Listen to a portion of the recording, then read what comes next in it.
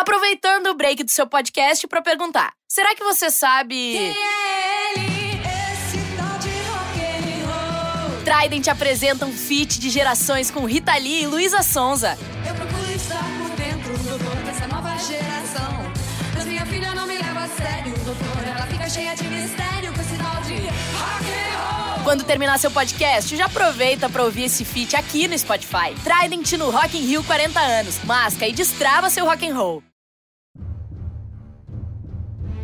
It's time for Thriller Thursdays, here on the Mutual Audio Network.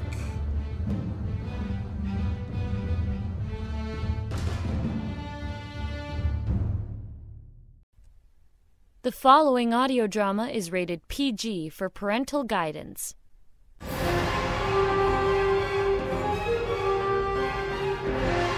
The Hawk Chronicles follow the adventures of Detective Kate Hawk, who went from a Baltimore police detective to intergalactic investigator, from fighting crime on the streets to crime in the stars. And now, episode 206. The chase is on. Fall back, take cover. Did anyone see anything? One shooter wearing all black using a handgun. I'd say a conventional pistol, medium caliber. I can't believe that someone on this planet would still be using ancient gunpowder-based weapons. Who are you and what do you want? Be careful, Jaffra. These old weapons don't have a stun setting. Do you think he's Rage? Let's find out. Whoever you are, cease fire. We are deputized agents of the Intergalactic Defense Force. Throw down your weapons and show yourself. Grenade! Take cover. Just a smoke grenade. He's making a run for it. Gabby, get back here. I got this. Gabby. Everyone, back. What's wrong with her? Does she have a death wish? Don't worry about her. She can handle herself. Don't you remember back on Death River, she slipped overboard in those dark, monster-infested waters? Yeah, she was crazy then. She's crazy now. Stop! Or I'll shoot! I said I'll shoot, not you. I warned you. Gabby, are you all right? One male suspect, dressed in a black jumpsuit. I hit him in the leg. A helicopter just landed on the roof. We heard it. Make your way back. A break. J-Mac, we've engaged hostiles. They are escaping by a rotary-winged aircraft. Return to the ship and prepare for launch.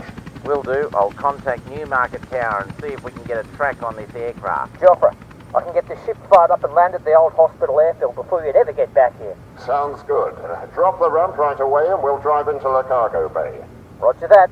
They're headed towards Cali. I'll climb down the access ladder and meet you on the old ramp. We're on our way.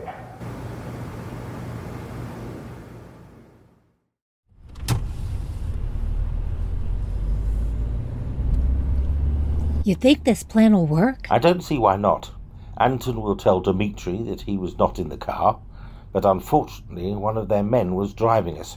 Thus, the 4 bodies. I'm glad you have an international driver's license. I'm not sure who to trust these days. What about all of this talk that Dmitri would suspect Anton if he came to him alive? He'll convince Dmitri that he believed the attack was random and it was fortunate for him that he wasn't in the car. He can also tell them that they don't have to worry about sending us off to some gulag in Siberia.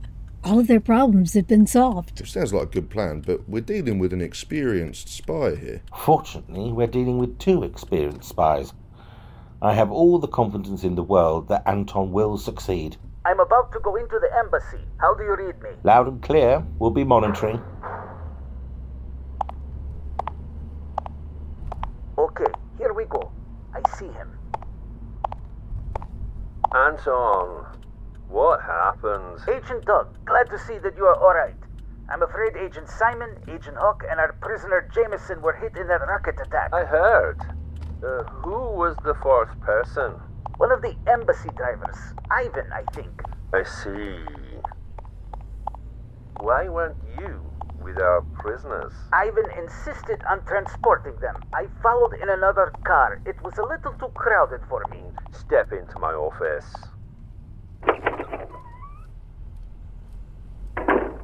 So, what really happened? There is an expression that the Americans use. Don't put all of your eggs in one basket. There is a war going on after all. No need to take risks. Unfortunately for Ivan, my cautious move didn't work out well for him. Obviously it didn't. At least that takes care of what to do with our three problems. Yes, a most fortunate turn of events. It was as if a precise airstrike was called in. Uh-oh, what's he doing? Just what do you mean by that, Anton? Exactly what I said. It's as if someone wanted to wipe out everyone in that car. Are you pointing your finger at me, Anton? I hope he knows what he's doing. Of course not, Dmitri. I suspect it's our handlers. You never know what Moscow is up to. Yes, he knows what he's doing. They were with me in the house, waiting for you to show with our guest. I don't recall anyone setting up a drone strike. They set up the meeting and they knew we were coming. I'm sure a spy told them when we left and had a spotter to guide the drone. Actually believe that. Kiev is a big city. Of the millions of people and all of the traffic, what are the odds that the only target hit was them? I see your point. Well, it was quite fortunate for you that you weren't in the vehicle. Yes, very fortunate. So where do we go from here? I will inform our superiors that the problem has been resolved. We will be able to concentrate our efforts on the next MI6 spy they recruit. When am I going to meet these superiors you talk about? For the time being, they request to remain in the shadows. Go back to the apartment you were using and make sure it's clean. I'm returning to the meeting house and inform our handlers of the situation. Very well. I'll contact you when we've finished.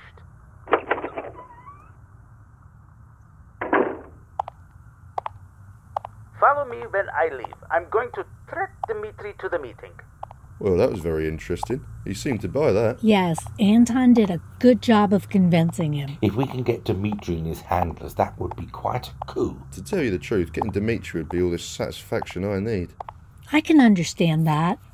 I feel the same about getting both Wi-Fi and Lister after my injury. But be patient. We need to get, as Anton said, the head of the Viper, not just the tail. I understand what you're saying, Agent Hawk, but I'm concerned he might slip through the cracks and we never see him again. As long as he trusts Anton, I don't think we'll have anything to worry about. Here comes Anton now. Dmitri shouldn't be too far behind. I am going to head in the direction of the safe house. Stay where you are. When he leaves, I'll pull around and you can follow. We copy. We're ready to follow. I hope his handlers are all there. Even if they aren't, we'll get enough of their leadership to hurt their operation. It's a never-ending cycle, Kate. As soon as you shut down one operation, another one pops up behind it. You'd think that after a while they would run out of spies. There are always eager young agents wanting to get into the field. There goes Anton. Let's hope he can pull this off.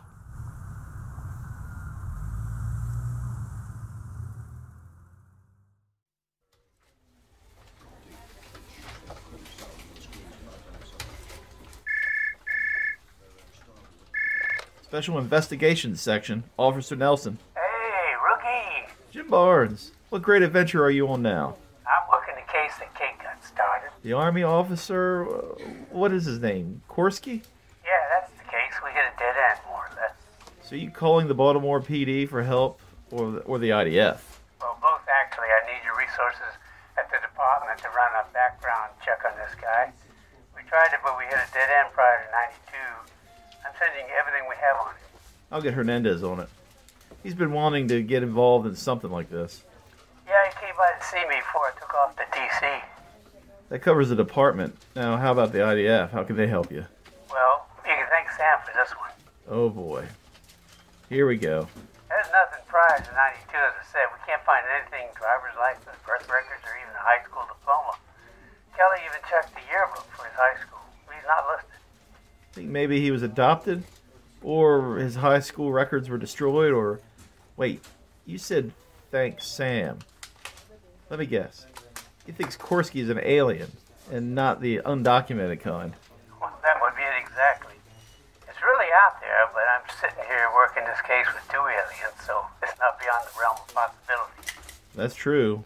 But if Corsky was an alien, what's the end game and who sent him? Well, Mr. IDF Hotshot, that's why I called you. We need to get all the available resources on this case. Raids is the only outfit I can think of that would ever want an alien spy at the Pentagon. By the way, how are Sam and Lenora working out? Well, no complaints from me. Lenora's pretty good at research, and Sam, well, he surprises me once in a while. He may talk mostly about food, but he's good at following directions and overall work ethics. It's good to hear. Is Detective Garrett pleased with your routine? I think so. He's pretty hard charging, so everyone gets along. We're not much for just sitting around waiting for something to happen. Well, that's good. I'll get Hernandez on the background check, and I'll work on the IDF side. This guy has a past somewhere. Yeah, he does.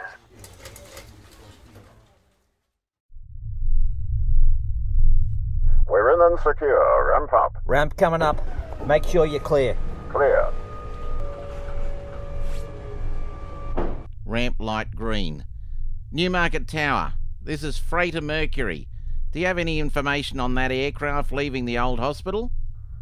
Negative on that, Mercury. That aircraft's not registered. We'd like to have a talk with them, but we've broken about every air reg we have. Be advised, we consider them hostile. They just fired upon some of the crew members at the hospital. Copy that, Mercury. We'll put out a note to consider them hostile. Roger that. We'll be departing very shortly to follow. Notify us when you're airborne. Mercury Wilco.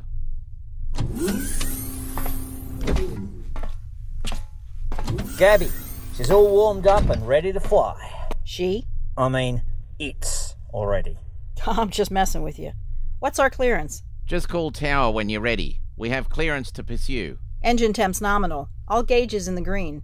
Standing by for your command, Captain. We are now in a tactical situation. Jaffra, you have the con. Jomac, head up to the cupola. Since this is a hostile ship, we can take it down if it refuses to yield. I'm on it. Georgia, what is the last bearing for the ship that departed Newmarket Hospital? Current bearing is 080 degrees. I can give you an intercept bearing once we are airborne. Thank you. Gabby, taxi to the active. Marco, man navigation. On it. I'm plotting a departure heading request for Tower. Tam, monitor engineering. Roger that. All instruments are in the green. I am quite capable of performing all of these functions flawlessly. That's okay, Georgia. This is a good training. Please monitor and advise upon request, or if a dangerous situation arises. Very well. I will monitor. I'm in position and secured for takeoff. Roger that. Gabby, call for departure clearance. Tower, Mercury ready for departure. Requesting departure of 080 and climb to 1000. Mercury, you are cleared as requested. Good hunting. Roger that. Mercury on the active and rolling. I recommend a course heading of 300.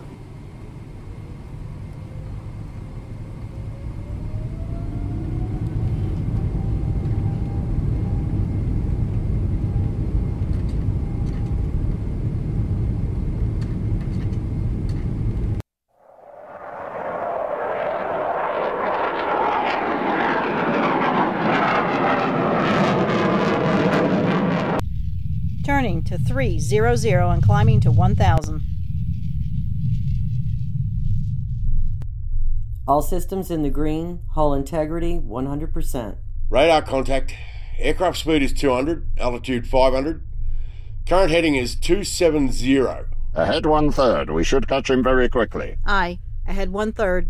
Closing rate sets intercept at less than 2 standard minutes. Jomac, let me know when you have a visual. Will do. What's his altitude? 500. Roger that.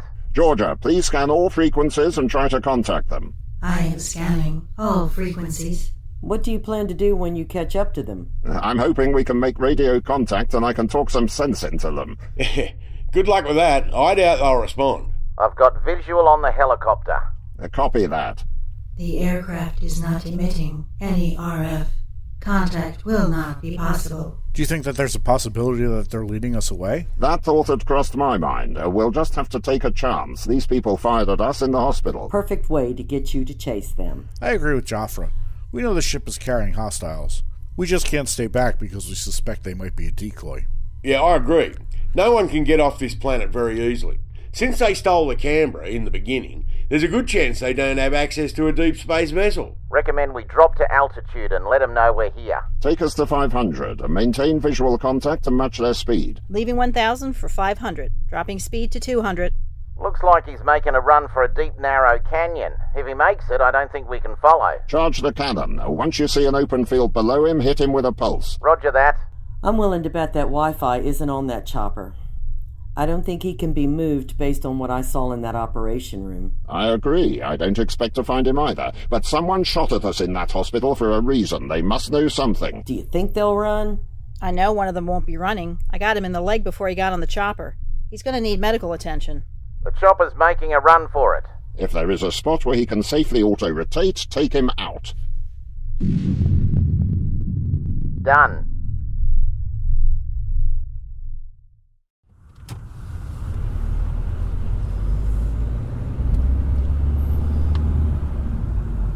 It doesn't look like we're headed in the same direction as yesterday, from what I can remember. From what you can remember. And that still worries me, Kate. You know that you were out cold momentarily, right? Yes, I know. It's like having a dream and then waking up and you're not sure where you are. But it didn't take long to realize I was still in Kiev. But you were right about our direction. We're going away from the original meeting place. That's not surprising. I'm sure they move their meeting places constantly. I just hope it's somewhere that's easily accessible. I'm glad Anton arranged to have some of his people in reserve. As much as I'd like for us to be in on the takedown, we need to err on the side of caution. Agent Simon, do you copy? Yes, Anton. Go ahead. I just contacted Dmitri and told him that I have cleared the safe house as he asked. Do you seem okay with that? Yes. In fact, he gave me the new location of the meeting house. He said it's time I meet our superiors. My gut tells me that's not a good idea. First, he tried to kill you. We're both sure of that. Second, he told you that your superiors wanted to remain in the shadows. Why would they want to meet you now? I am in total agreement with you. It smells like a trap to me also. I will proceed with caution. I have 2 fellow SPU officers with me. They will be stationed right outside the door, monitoring me. Will we be able to monitor also? Yes, I will leave my microphone open. Once the situation is under control, I will invite you to join me. Excellent. We will park close by. We are getting close. Hopefully we can soon bring Dmitri's career to an end. We will be standing by. I think he's making a big mistake. That drone attack was meant for all of us. I agree. Dmitri knew that Anton would be in the car with us. At least that's what he thought. And like you said, why would he change his mind about letting Anton meet his handlers? Anton has worked with Dmitri for quite a while. I'm sure he knows the risks. At least he will have backup with him. I hate to ask this, Agent Simon, but it would be helpful to me. I suspect you're going to ask, how could you work with Agent Doug for so many years and not suspect him? Am I close? I'm sorry if that's too personal, but anything I could learn from you would be appreciated. I understand. Jameson, you might learn something too. In this business, your life may well depend on the person with whom you're working. There has to be a certain level of trust. I had known Dale for several years. We worked on a couple of missions together. I found him to be reliable and trustworthy.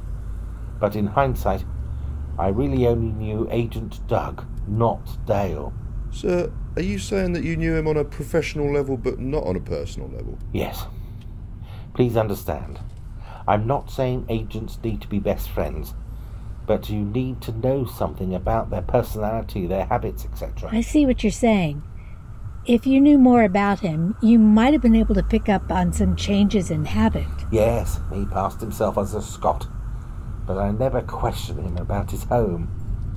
No matter how deep you immerse yourself into an undercover assignment, you'll eventually be tripped up. Like not knowing anything about your region's football club or a popular pub?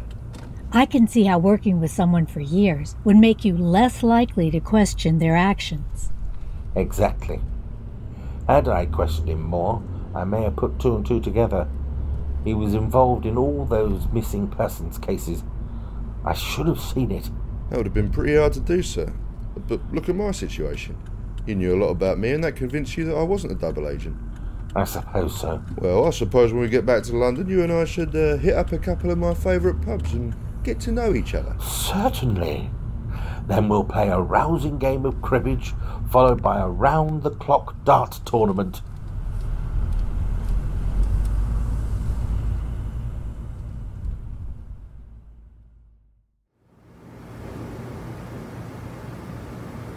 So, what did Nelson have to say? We're going to approach this from two different fronts. One of the detectives, Hernandez, is going to investigate Corsky. He'll do a thorough background check and report back to me. Well, that's good. He did come by the office and volunteer his services. Okay, that's one front. What's the other? Well, Nelson's going to work with Pierman and run the DNA against the IDF's database. That's an enormous database. It will take forever. It is, but I can tell you that they have the ability to break down the workload by planets based on genetic similarities. Well, I'm sure at some point he's had medical work done, so you can rule out Hongin's. Our DNA is not structured the same as yours.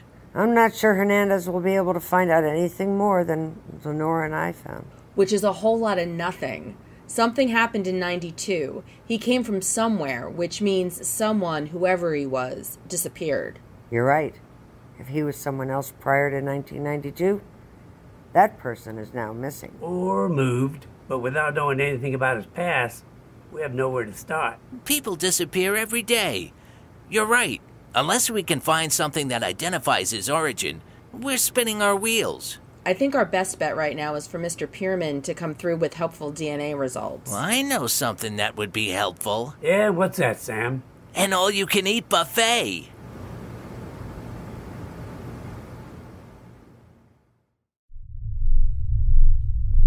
What's the status on the chopper? They managed to auto-rotate safely into an opening in the forest. I don't see any activity outside the ship. Gabby, how close to them can you land? The vegetation's pretty heavy. I don't think I can get closer than a standard mile. Georgia, do you have a landing site? I agree with your assessment. Land at grid sector 5-32. That affords you the best landing site. Marco, plot that sector and vector me to the site. Copy that. Stand by. Turn to heading 030 for 1 standard mile. 030. Jomac, I want you to remain in place and provide us with a perimeter defense. Copy that. Don't worry, I've got us covered. You do understand that doesn't mean if it moves, shoot it. Oh, Captain Nate, you're such a spoil sport. Don't worry, I'm not that trigger happy. Arriving at coordinates. I have a landing area in sight. That time, Gabby and I will investigate the chopper. The rest of you stand by.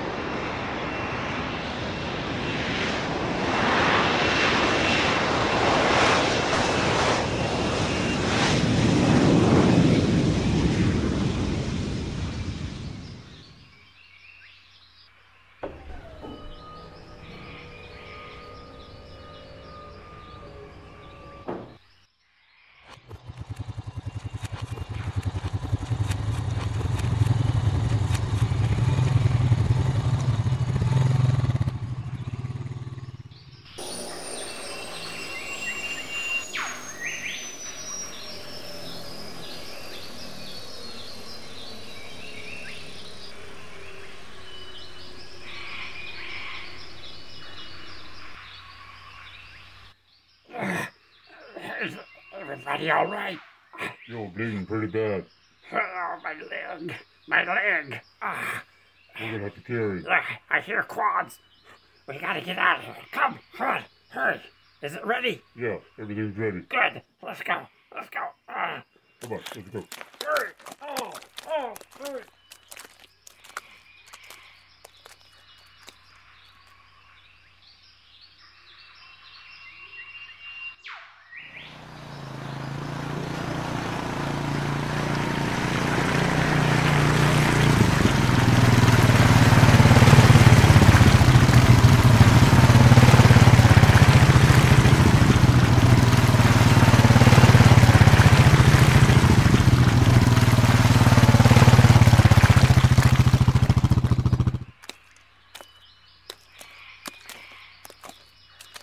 not seeing anybody.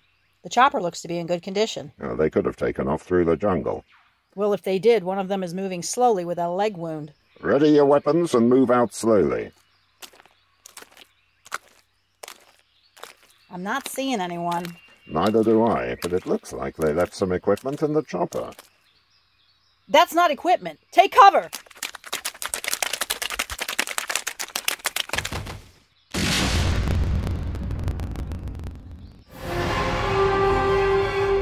Was anyone left in the chopper, and where did the rest go? Will Nelson or Hernandez be able to shed any light on Corsky? And will Anton survive his meeting with Dmitri? Find out in the next episode of the Hawk Chronicles, Jungle Fever.